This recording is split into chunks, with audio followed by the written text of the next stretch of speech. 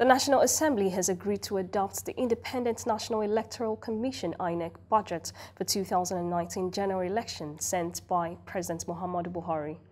Chairman of the Joint Committee on INEC, Senator Suleiman Nazif, stated this on Monday in Abuja after a closed-door meeting of the committee members.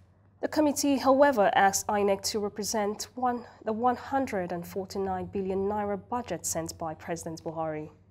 It will be recalled that the total budget for the 2019 general election stood at 180 billion naira.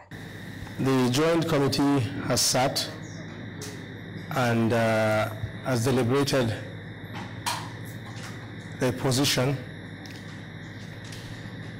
to adopt the 143 billion as presented by Mr. President.